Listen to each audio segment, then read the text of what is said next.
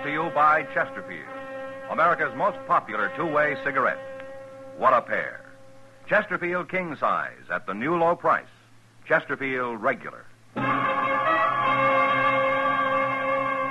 Around Dodge City and in the territory on West, there's just one way to handle the killers and the spoilers, and that's with a U.S. Marshal and the smell of Gunsmoke.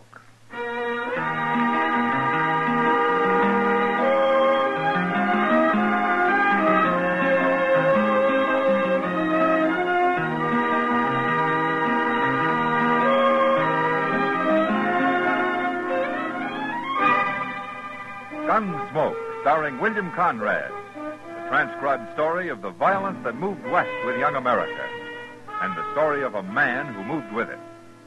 I'm that man, Matt Dillon, United States Marshal. The first man they look for and the last they want to meet. It's a chancy job, and it makes a man watchful. And a little lonely.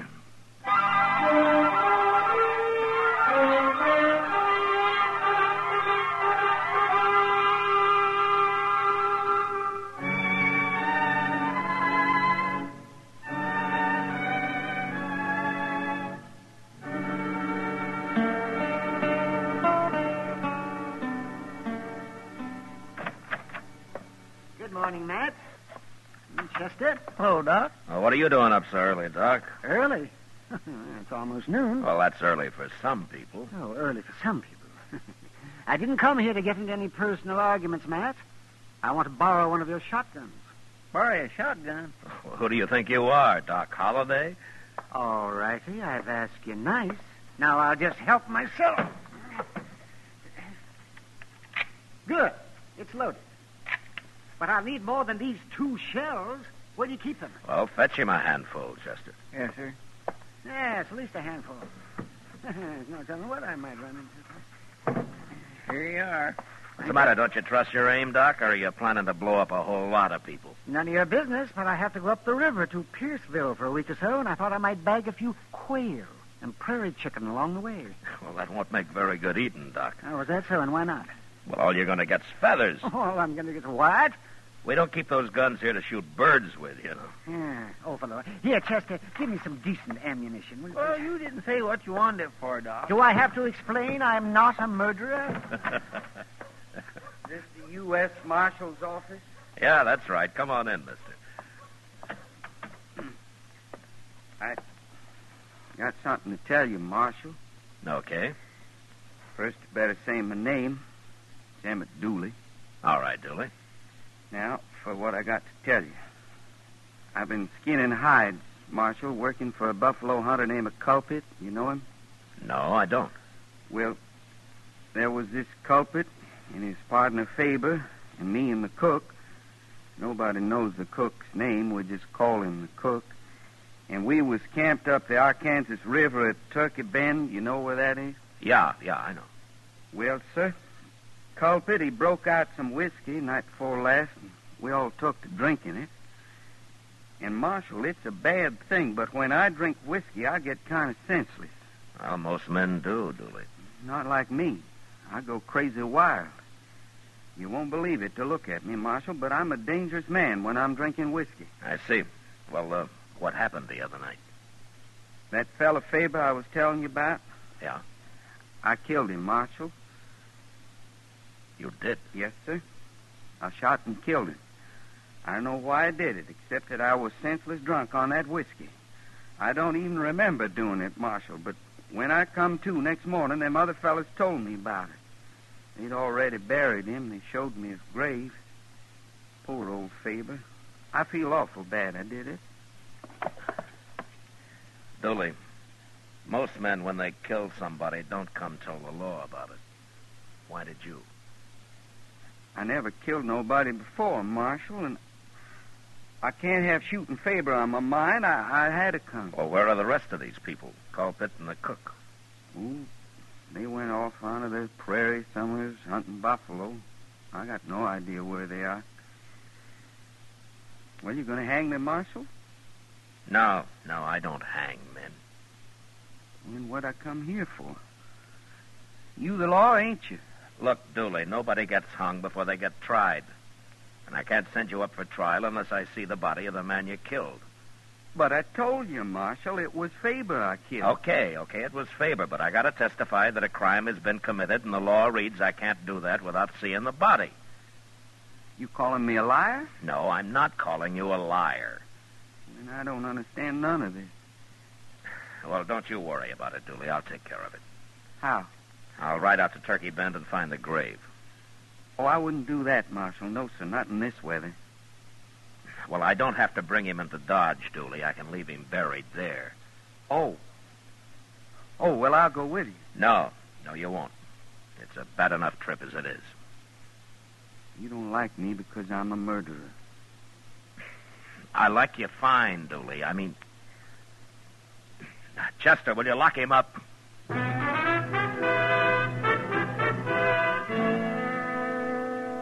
Turkey Bend was about 20 miles up the Arkansas, and since he was headed that way, Doc Adams rode along with us. We reached the campsite about mid-afternoon, but it took us another hour to find the grave. There was no marker on it, and in fact, only the color of the fresh-turned earth made it possible to find it all. Chester and I did the shovel work, and Doc did the examining. What's he taking so long for, Mr. Dillon? Oh, Doc's slow, Chester, but he doesn't miss much. Well, what's there to miss? He's just a shot man. I mean, a Doc-shot man. I mean, a man... Never mind, Chester. Oh, he's through now. You can put him back now. I've seen all I need. Well, I should hope so, Doc. What was you looking for, measles? It isn't what I was looking for, Chester. It's what I found. Oh, what do you mean, Doc? Matt, I remember Dooley saying he shot this man. Is that right? Well, that's what he said. Well, little Dooley got it all mixed up. Faber there didn't die from a bullet. He died from a knife. What? Right through the heart. A knife, huh? Yeah, Dooley sure did get it mixed up. That or somebody told him wrong. It don't make sense. Well, it'd make more sense if I could talk to Colquitt. Well, how are you ever going to find him out here? He could be anywhere, any direction. We might be weeks looking for him. Now, we'll make him come to us, Chester. Him and the cook both. Come to us? How? You'll see. When we get back to Dodge.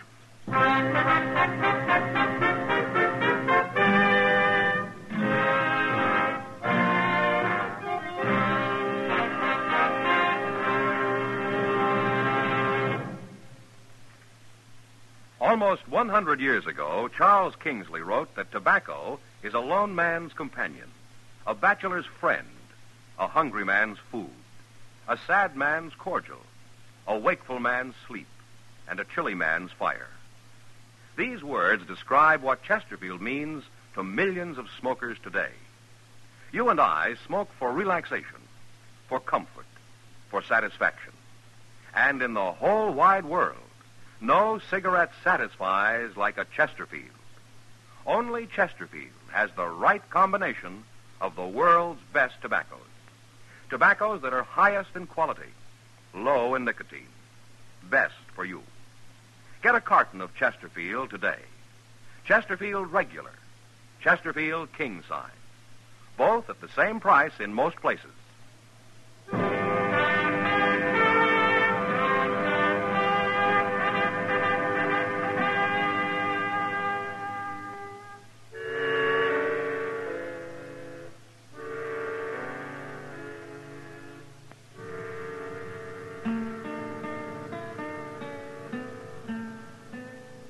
Bring him in, Chester. Come on, Dooley. Sun is up and the dew is almost gone from all the little plants and flowers.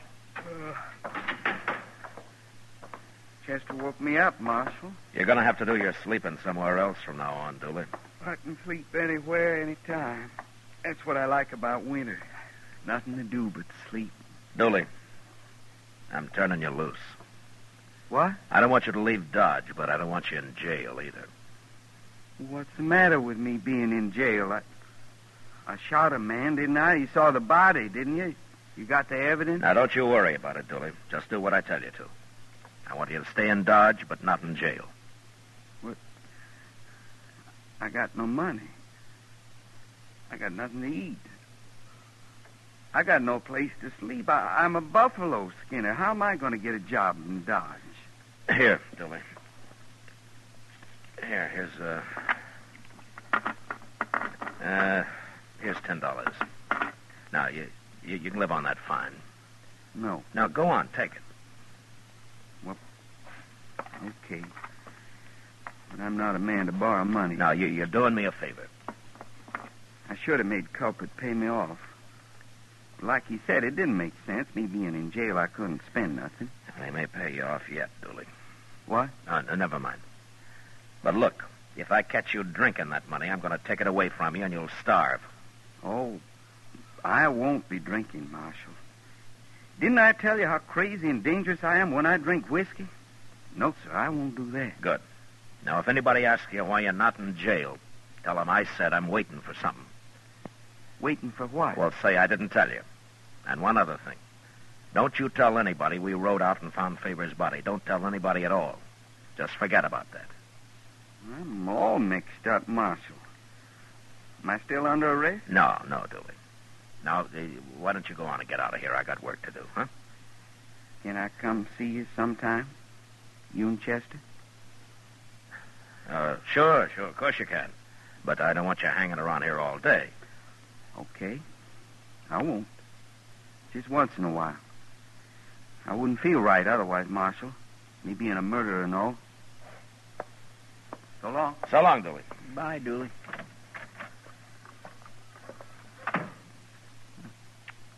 Mr. Dillon? What, Chester? How come you didn't tell Dooley that Faber was killed with a knife? He's still thinking he shot him, the poor little cuss. I know. I'm sorry I have to do it this way, but word will get around. It'll get clear out onto the prairie, even. And when it does, I don't want Culprit and the cook to be scared off. I only want them to be real curious. So curious they'll come to Dodge and start asking questions. Well, what good will that do? Well, we'll find out when they get here, Chester.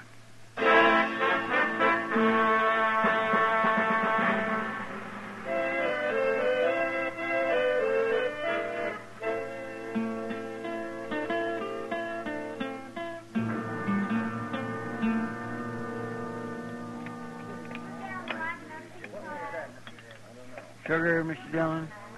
No, thanks, Chester.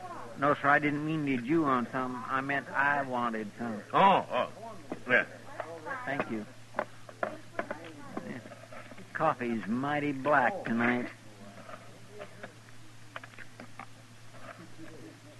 Chester, you know, sugar is not going to change the color of the coffee. No, sir, but it sure sweetens it up. Yeah. Well, look at there. It's Dooley. Huh? Oh, Dooley. Well, sit down. Have a cup of coffee, huh? Ain't you going to say hello, Dooley? I can't stand it no more. You got to help me. Oh, what's the matter, Dooley? What's troubling you? 2 days. I've been out of jail 2 days. I can't go to another one, Mark.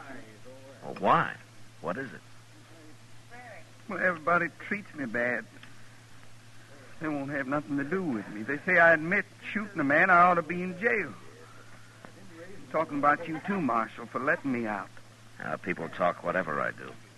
Well, I can't face him out no more. And anyways, I did kill him. I ought to be in jail. Well, Marshal, this way I feel like I'd stole a sheep. That's how I feel, just like I'd stole a sheep. I'm sorry, Dooley. You gotta help me. Last night they wouldn't even let me sleep in the rooming house or the hotel, nor no place. Seems to me the citizens of Dodge are getting mighty high-minded all of a sudden. But I'll help you, Dooley. Thanks, Marshal. But not in jail. I can't let you stay there. But there's a shack out back of the jail that belongs to Doc. He stores some stuff in it. Say, that's a nighty. And I'll give you some blankets, Dooley. We got plenty of them around. Doc might find me and shoot me or something. Oh, no, he won't do that. He won't be back for a week or more. Anyway, he'll be glad you're using the place. Well, can I stay in it all day, too? Sure you can. And if you'll show yourself somewhere every now and then, you know? I don't want anybody to think that you've left Dodge. I gotta eat. Will that do it? Fine. Okay. But, Marshal, I'd sure like to know what a man has to do to get jailed in Dodge City, Kansas.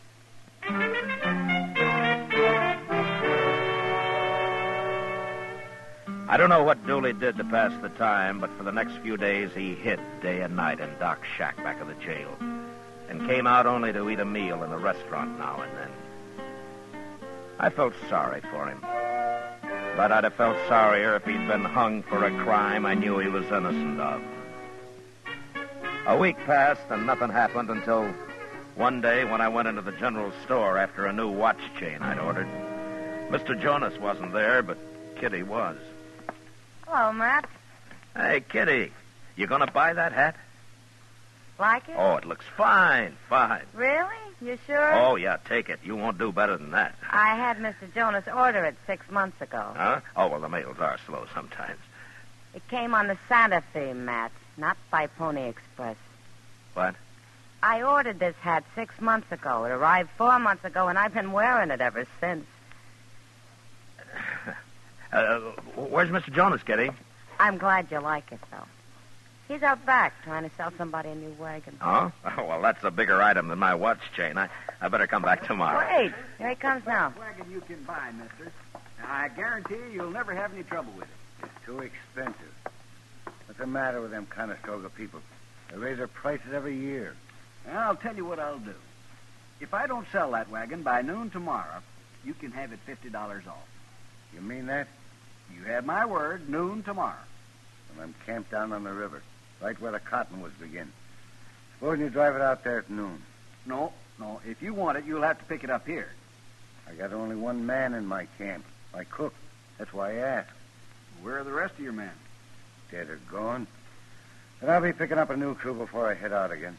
Hey, you shouldn't have any trouble finding hide skinners around here. I'll do it tomorrow when I come in for the wagon. Oh, by the way, I heard there's a friend of mine in town, a fellow called Dooley. You know where I could find him? Well, no, I don't. But here's the man to ask. I don't know any Dooley. I never even heard of him.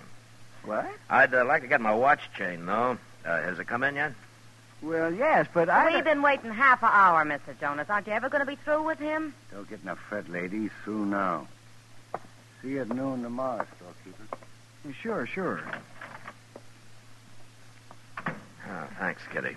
Sure, Matt. Now, what is this all about, Marshal? Mr. Jonas, that man's name is Colpit. I've been waiting a long time for him to get here. Oh, now I understand. It was his partner Dooley killed. That's why he was saying he's running his outfit alone now that he's got all the money. Is that what he said? Yes, and he also said something about taking care of the law here before he left. Of course, I didn't think anything about it at the time. Lots of men talk like that. Yeah, I guess they do. But, Colpit may mean it.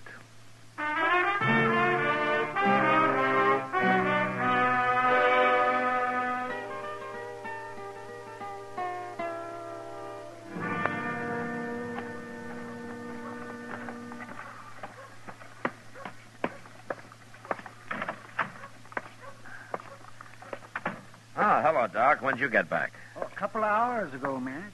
Well, what are you doing in here, Dooley? Doc found me in his shack out back, Marshal. We've been talking. Talking? Well, Matt, I just got back. I didn't know what was going on here. Doc told me about Faber. He says he was killed with a knife. He says I didn't shoot him. Oh, I'm sorry, Matt. I guess you didn't want him to know. Oh, it's all right, Doc. It doesn't matter now.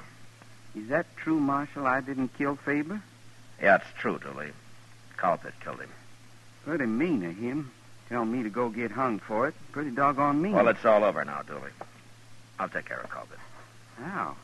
You just go on saying I done it. Look, I want you to leave Dodge. Go someplace where Colpit can't find you. Then I'm going down to his camp while he's in town tomorrow and arrest the cook.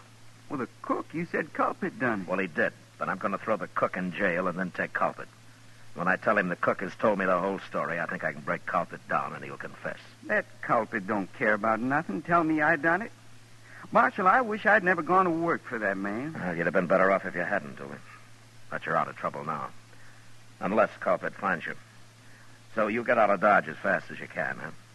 I'll get Chester to find you a horse of some kind. He's a wicked man, Culprit is. A wicked, wicked man. Sure. Well, now you get going, Dooley, huh? And, good luck to you. Thank you, Marshal. You've been as good as you could be to me, I guess. Yeah. Sometime, if I'm Dodge again, I'll come see you, maybe. Sure. Anytime, Dooley. I'll be glad to see you. Well, so long. So long, Marshal.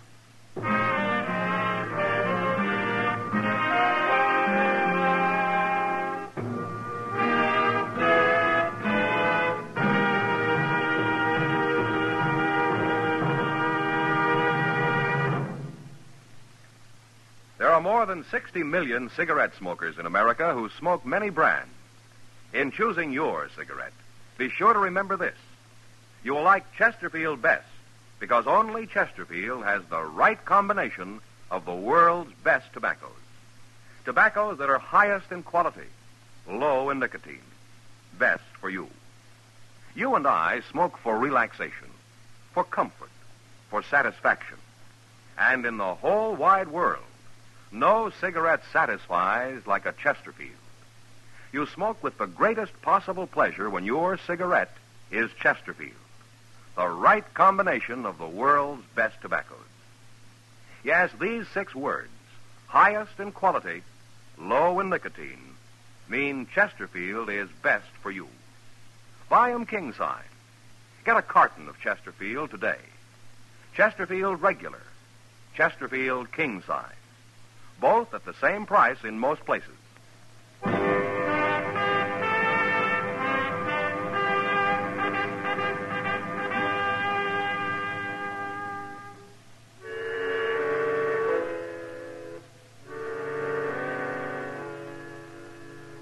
I gave Chester $10 to buy Dooley a mount with, but he couldn't find much of a horse for that.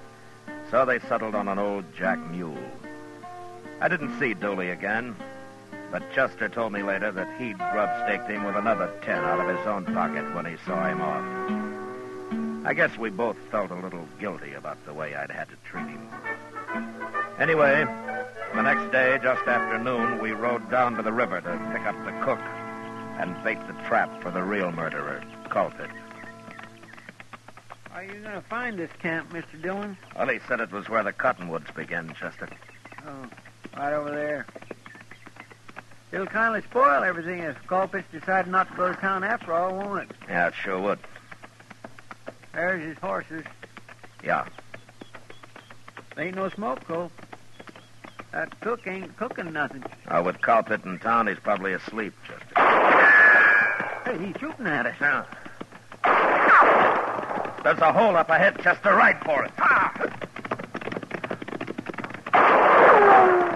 All right, leave your horse, Chester.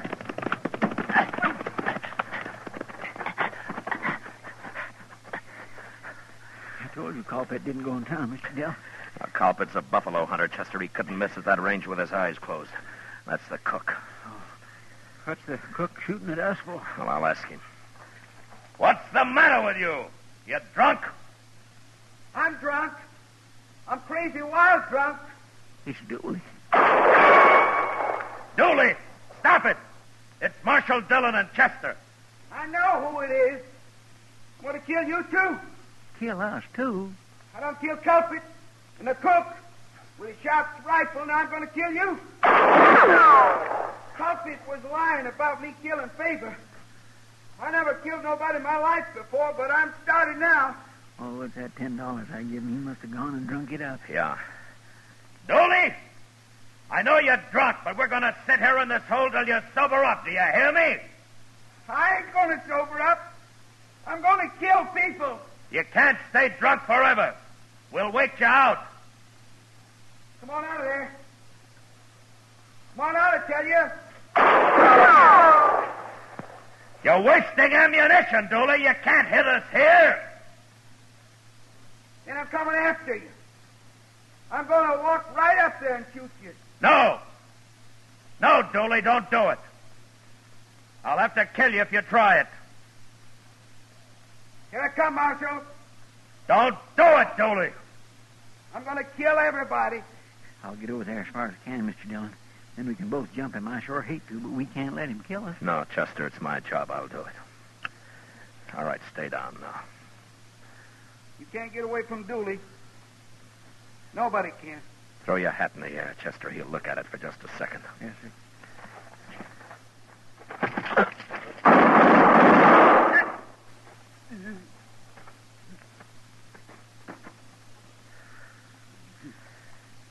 Oh, that's it, Chester. Come on.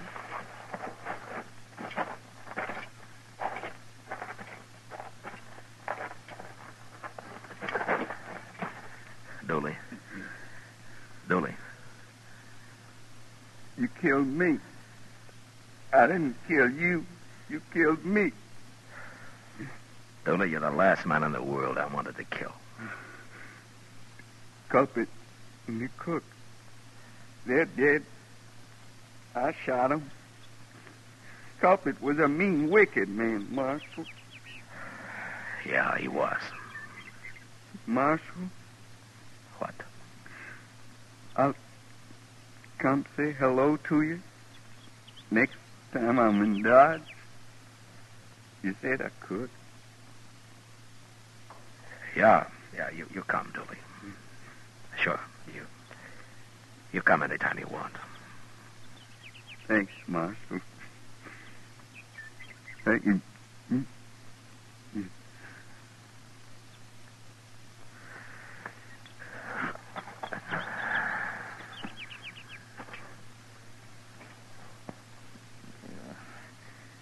Oh, Mr. Dillon,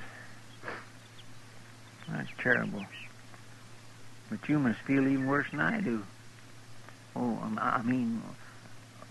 Well, Never mind the talk, Chester. Now, let's get busy. We got 3 men to bury.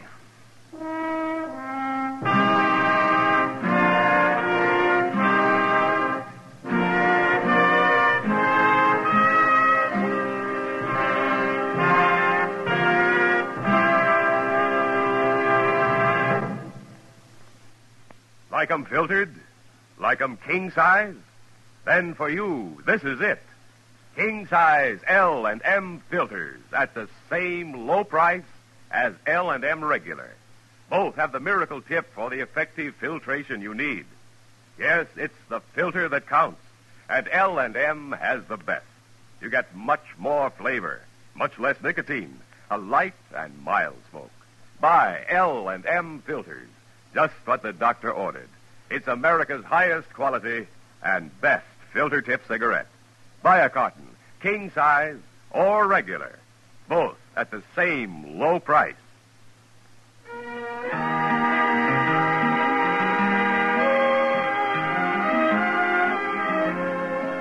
Gunsmoke, produced and directed by Norman MacDonald, stars William Conrad as Matt Dillon, U.S. Marshal. Tonight's story was specially written for Gunsmoke by John Meston, with music composed and conducted by Rex Corey. Featured in the cast were Vic Perrin, Harry Bartell, and James Nusser. Parley Bear is Chester, Howard McNear is Doc, and Georgia Ellis is Kitty. Join us again next week as Matt Dillon, U.S. Marshal, fights to bring law and order out of the wild violence of the West in Gunsmoke. Listen to Dragnet Radio at its new time, a half hour earlier, Tuesday night on another network. And remember, next week at this same time, Chesterfield will bring you another transcribed story of the Western frontier on Gunsmoke. Over the CBS Radio Network.